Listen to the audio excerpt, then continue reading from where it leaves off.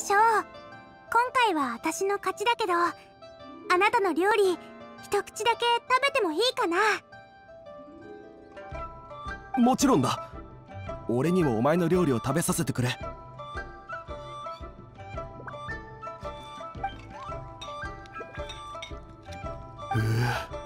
さすがだ。負けを認めざるを得ない味だよ。この船長賞もとっても美味しい。美味しすぎて涙が出ちゃいそうだよ。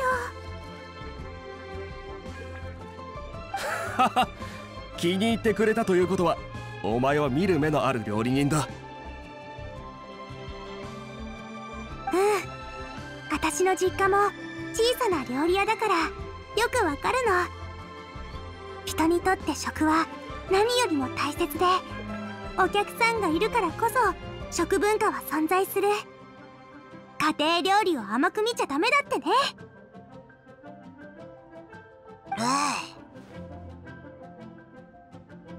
お前の料理は変わった発想と食材にこだわることで有名だと聞いたが、まさか小さな店の出身だったとは。巷には凄腕の料理人が潜んでいるものなんだな。あなたもね。旅館の料理人はいつもお客さんのことを大切に考えてるでしょ。あんなにいい料理を作れるのもうなずけるよ。お前はいい相手だった。機会があればまた手合わせしよう。次は今日よりも強くなってるからね。約束だぞ。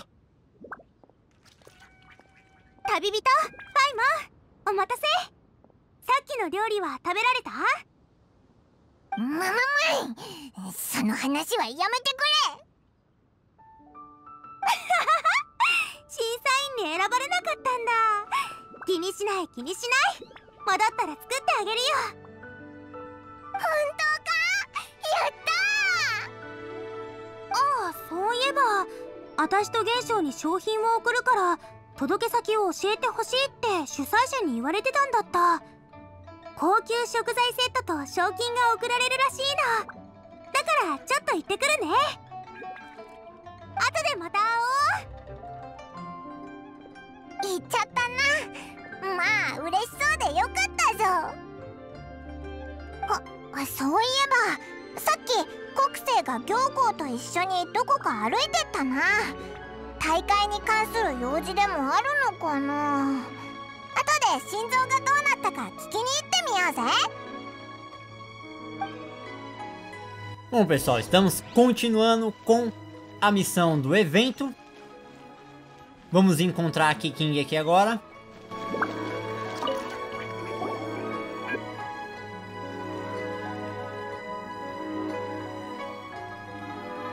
Kokusei! ここにいたのか。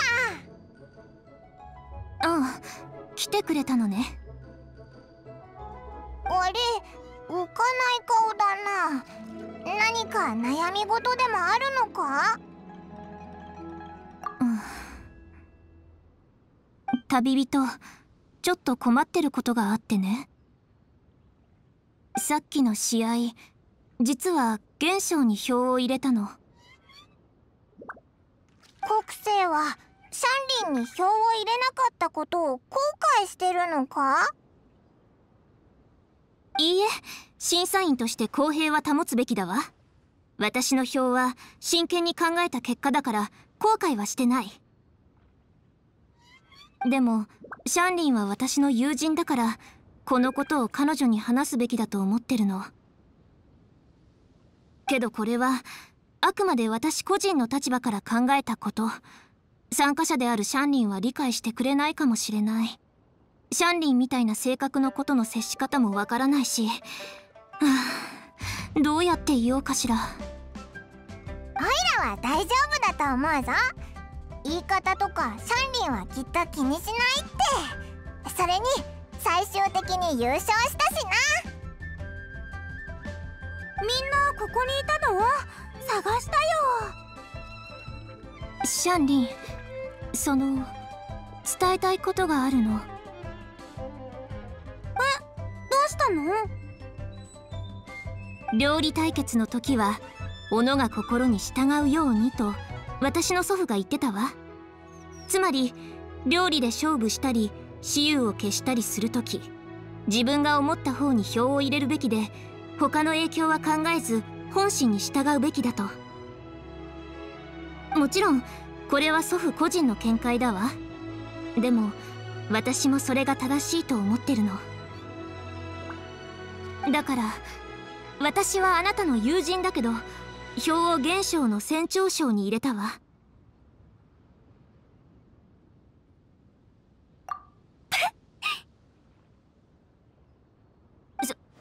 そうよ。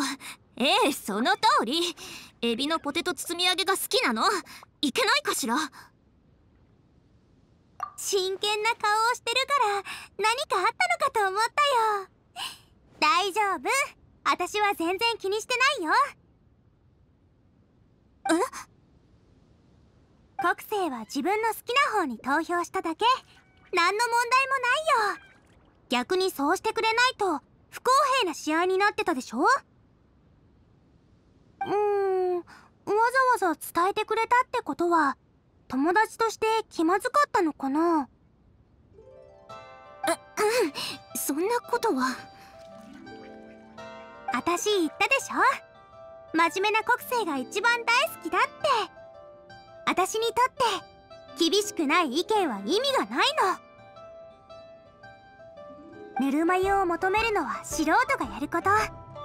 私はもう素人じゃない。これから進むべき道や作る料理は今以上求められるはずだから、国政みたいな友達が必要なの。逆に国政は責任感が強すぎるよ。気にしなくていい時もあるのに。国政は七星であり、一人の女の子でもある。友達といる時は気を使わなくてもいいんじゃない？それに行幸さんもこんな感じなんでしょ。北斗姉さんから教えてもらったんだけど、行幸さんとはお互い気を使わない中で、たまに船で木々で対局するんだって。行幸さんは身分や地位を気にしないし大胆な人でしょ。国政もあの人みたいにもっと肩の力を抜いてよ。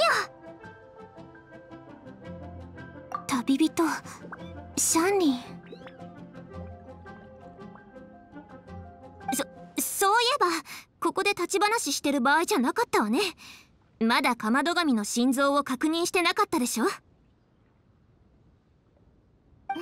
ところだったぜ。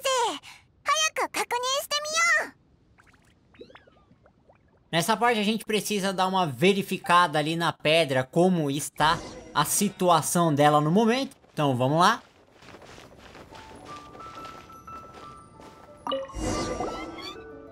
おかしいな。石に変化はないぞ。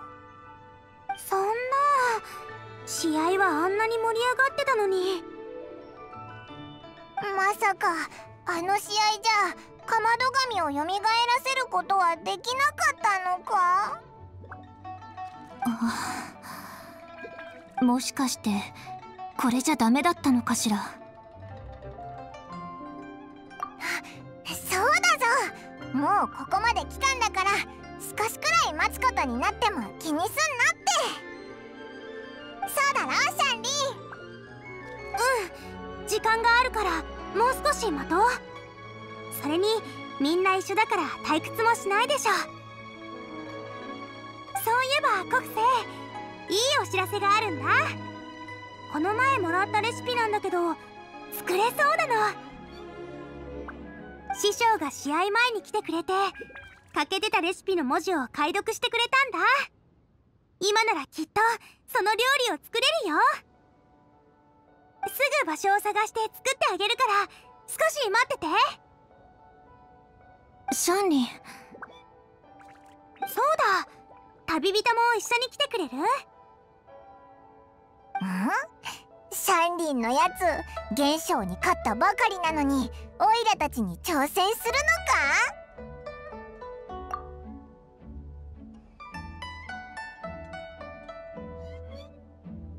違うよ。シピを集めるのが好きなんでしょ。旅している時にこの料理が役立つかと思って教えてあげたかったんだ。そうだったのか。オイラたちの考えすぎだったか。今さらそんなお世辞を言われて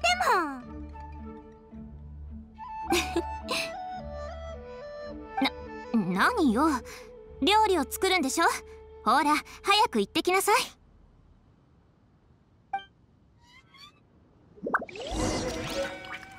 Com isso, a gente recebe aqui uma nova receita de comida, bem interessante essa parte aí também.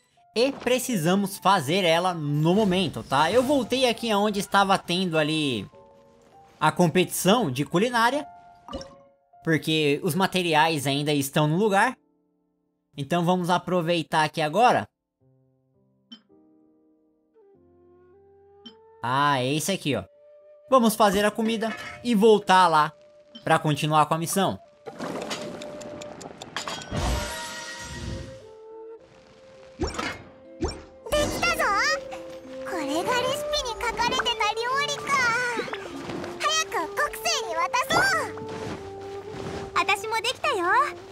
一緒に国生のところに戻ろう。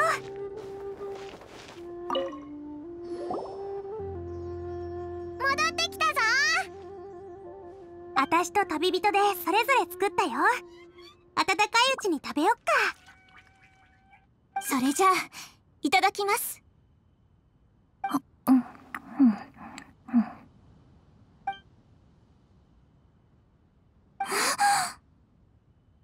どうした？そんな顔して。私、これがあのレシピの味なのね。失礼したわ。シャンリン、旅人、これを作ってくれてありがとう。私が望んでた味だわ。とても美味しい。しかも不思議な感じがする。祖父と過ごした日々に戻ったみたい。本当によかった。さっき言いそびれたけど、実は師匠がレシピを解読してくれた時にこの料理の作り方をすでに知っていることに気づいたの。作り方を知っていたっていうことはレシピがなくても作れたのか？うん、昔お父さんに作り方を教えてもらったんだ。でもこの料理は国生のおじいちゃんの手記にあったものじゃないのか？この料理だけど、私が思うにおそらく祖父が考案したものではないと思うわ。私の祖父はリーウェの不動産業界でも有名な重鎮だったの。それと同時に学者でもあったわ。古書を収集するのが好きで、失われたリーウェの伝統文化にも知見があった。幼い頃の私はよく祖父の書斎で本を読んでいたわ。さまざまな本を読み、元王帝君が実在するのかどうか話し合ってた。果たしてそれらの古書にどれだけの信憑性があるのかはわからないけど、祖父はこう言ってたわ。本は私たちを歴史に導く架け橋に過ぎない。国生のその疑問は我々子孫が追い求め見極めるべきだ。祖父が亡くなった後、私は成長して七聖の一員となった。それ以来元王帝君に対する見解も伝説から本物へと変わったわ。元王帝君の名は私にとって祖父の思い出とつながってる。元王帝君の名を見るとよく祖父のことを思い出すの。そして書斎にあった手記のことも。このレシピは祖父の手記から書き写したもので、あの人が蘇らせたかった古き時代の料理。ただ残念ながらあの頃はレシピが不完全だったから完成することはなかったけど、祖父はこの料理の試作品を作るたび私に食べさせてくれた。本当に懐かしい。あの頃食べていた味に似てるわ。古き時代の料理？この蒸しまんじゅう、そんなに長い歴史があるのか？私のお父さんはそのまたお父さんから教えてもらったんだって。この料理は私の家に代々伝わってるらしいよ。うちではピリ辛蒸しまんじゅうって呼んでるんだ。家庭でも作りやすいし、持ち運びもしやすいから、特に旅先で食べるのにぴったりなんだよ。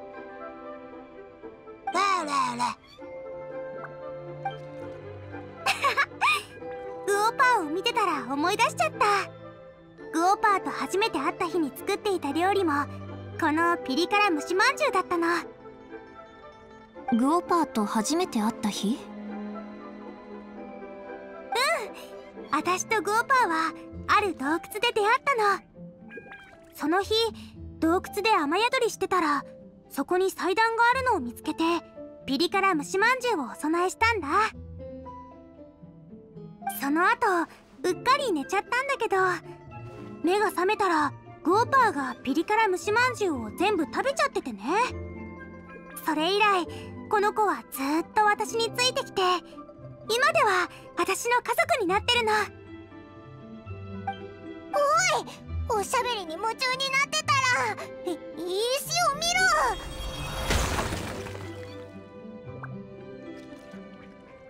爆発した。これはグオパー、どういうこと？あれ？ピリ辛蒸しまんじゅうはもう食べたようじゃな。師匠、ピンバーヤ、見ろよ。この心臓、まるでグオパーみたいだぞ。そうじゃ。何せグオパーこそが子供たちの探していたかまどの魔人なのじゃからの。グオパーが魔人？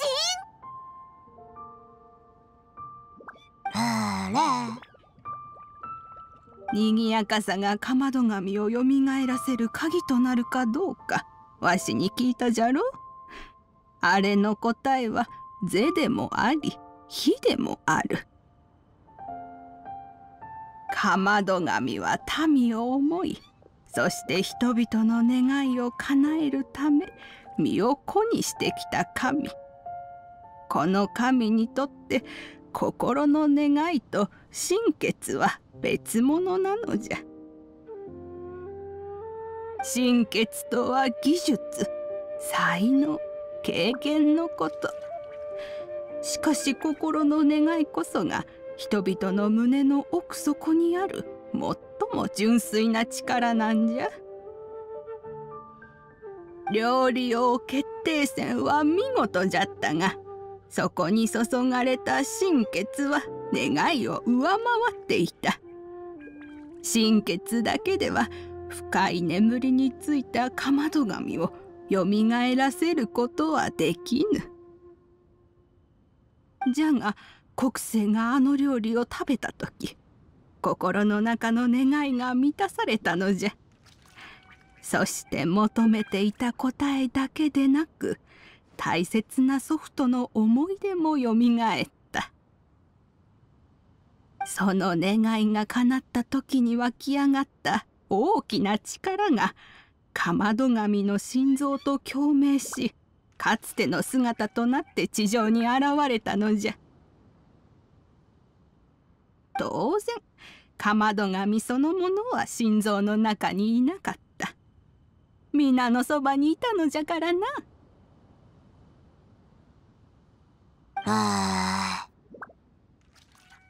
全盛期だった頃の自分の心臓を見た感想はどうじゃ。見事な威風堂々とした姿じゃろう。全盛期？ちょっと待って、グオパーに何があったの？もしかして今のグオパーは昔と違うの？かつてこの者はリーウへの大地の守護神じゃった。今はシャンリンのグオパーじゃがの。過去に持っていた知恵と力はすべてこの大地に捧げられておる。魔人が力を大地に捧げる、そういった伝説は聞いたことがあるわ。でも一体どうやって？大地が直面してきた危難や試練は子供たちの想像をはるかに超えるものじゃ。大干ばつ、洪水、豪雨、暴風、地震、津波、火災、病。リーゆえの力、災害が完全に消え失せることはなかった。過去に現れなかった災害も後になって生まれてくる。その影響を最も受けたのが千人の肉体を持たない凡人だったのじゃ。かまど神はかつて人々と不毛の平原を越えて港へと訪れ、家を建て火を起こした。理ゆえに最初の光を灯したのも、幾千もの家々に料理の香りを漂わせたのもかまど神じゃった。人々はすでにかの者のことを忘れてしまった。じゃがかまど神が存在した時代、人々にとって最も大切な仙人だったんじゃよ。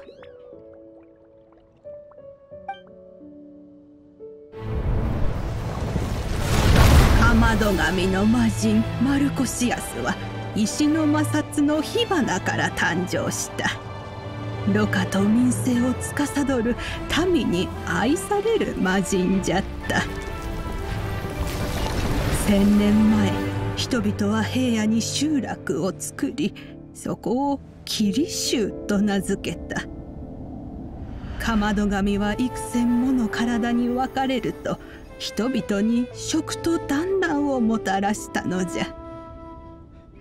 じゃがある日、洪水が故郷を奪ってしまう。人々は南下し、リーユエ港へと逃げた。その旅は嵐に見舞われ、数十日間にも及んだ。そしてかまど神はある料理を作り出したのじゃ。寒さをしのげ、持ち運びに優れた料理を。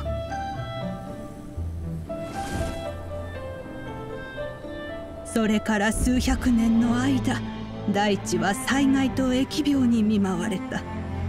かまど神はそれらを鎮めるため、力を大地へと捧げたのじゃ。力を使い果たしたかまど神は知能が下がり、別れる時には人よりも小さくなっておった。そして幸福をもたらす料理と盧家の神王を帝君とわしに告げると、長い眠りについた。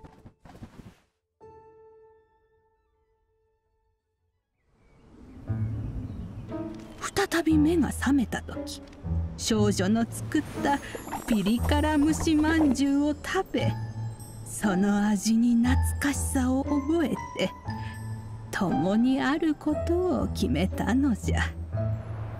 かまど神が姿を消した後、露店で物を売る人、料理をする人と日常が戻った。かつてのリーユエのようにの。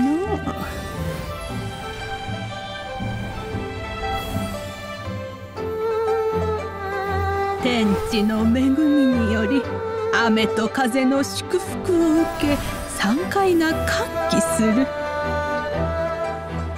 星が巡り、世は遷移したが、世界の本質は変わらない。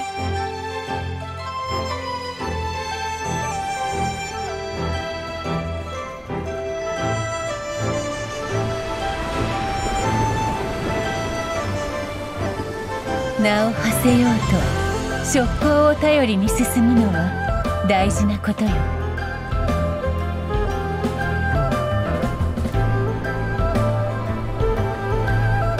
今昔の所持は激動に流され、新たな才が現れた。食とは人にとって気持ちを高めるもの。なぜなら食べるということは至上の霊気をいただくものであり、飲むということは天地の聖水をいただくものじゃから。同時にそれは最も重要なことでもある。人は生きていく以上、空腹を満たさなければ力が出ない。そして食べるということには大きいものから小さいものまで様々とある。小さいものとは米一握りを食し、岩に流れる水を飲み腹を満たすこと。大きいものとは月と星の甘露を壺で飲み、千年の道を導くこと。古き友よ、あなたが眠っている間、リーユエはすっかりとにぎわい美しくなった。嬉しいかのう。グオパ、こんなに大事なことなんで教えてくれなかったの？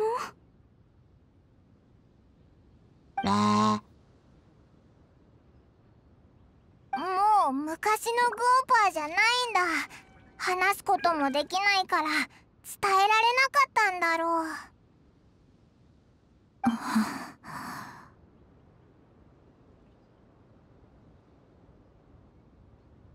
グオパー来なかったらシャンリン。シャンリン、悲しむ必要はない。何事にも裏表がある。グオパーはかつての知性を失ったが、悩みのない生活を暮らせるようになった。この世で全ての悩みから解放された者などおらん。わしらは知恵と心を持っているゆえ、自然とさまざまなものに惑わされる。そしてかまど神は知恵と勇を併せ持っておった。前線で戦ってきた分、今は休ませてやろう。こうして何のしがらみもないのは休めている証じゃ。この子をもっと大切に。一緒に旅をしてさまざまなものを食べ、世界を回ってあげなさい。必ずそうする。シャンリンは仙人と縁があるのね。グオパーもシャンリンを認めてるんだわ。長い眠りから覚めた瞬間、ピリ辛蒸しまんじゅうという懐かしい味と再会させてくれた。いくら時が経とうとも、グオパーは自分が考えた料理を覚えていた。そしてシャンリンが再現して作った料理を認めた。そうじゃ。故郷の料理を食べれば故郷を思い出すことができる。昔のことを思い出せなくとも、グオパーは自分の料理を食べたことで懐かしさを覚えた。じゃからこそシャンリンについていったのじゃ。かまど神に初めて純粋な食の喜びを感じさせたのはシャンリンなのかもしれないわね。シャンリンって本当にすごい料理人だわ。そうだといいな。お客様に笑顔を届けることが私たち料理人の使命だから。さて、時間も遅くなっちゃったわね。私は他に用事があるから先に失礼するわ。旅人パイモン、シャンリン、ありがとう。また時間がある時に君たちに会いに行くわ。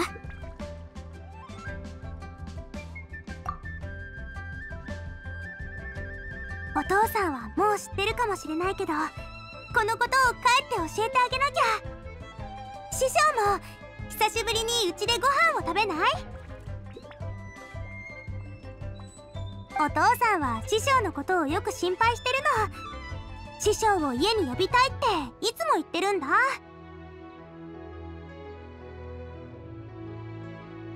そうじゃったか。ならお言葉に甘えてご相伴に預かろうかの。さあ、この古い道をゆっくりと進むんじゃ。山を降りてリユエの皆の様子を見てみるといい。É disso que eu tô falando. Essa história aqui deu um pau na de Inazuma. Isso que é uma história top, mano. Olha isso, cara. O bagulho chegou até a arrepiar, mano. Que foda. お父さん、帰ったよ。また無理してるの？そういうのは私に任せてよ。おい、ゴーバーが逃げたぞ。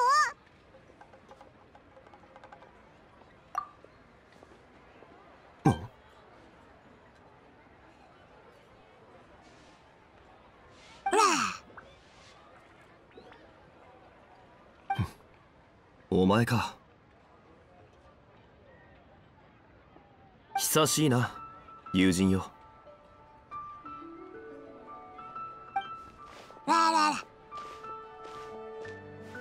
おやおや、あなたもここをお散歩してたのかい？この時期は外を歩いて食事を楽しむのに適しているからな。散歩とはいいものじゃ。わしらが開口する機会を与えてくれた。グオパーはあなたのことがわからないが、それでも喜んでおる。ゴーバー、いろんなことを忘れちゃったのに、それでも親しい人を感じ取れるのか。友情とは元から時代を超えて存在するものだ。旅人、月酔いという言葉についてどう思う？名月を見上げれば全ての思いが込められていることがわかる。この感情と風景の中、星々に照らされ月を追って思いを馳せる。亡き友の恩を感じ、古き友の情を受け、時の真意を追求し、先週の城を周遊する。これら全てを月追いという。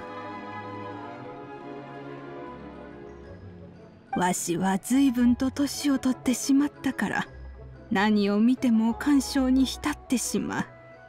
しかし子供たちを見ていると、そこに美しさを感じ取れるんじゃ。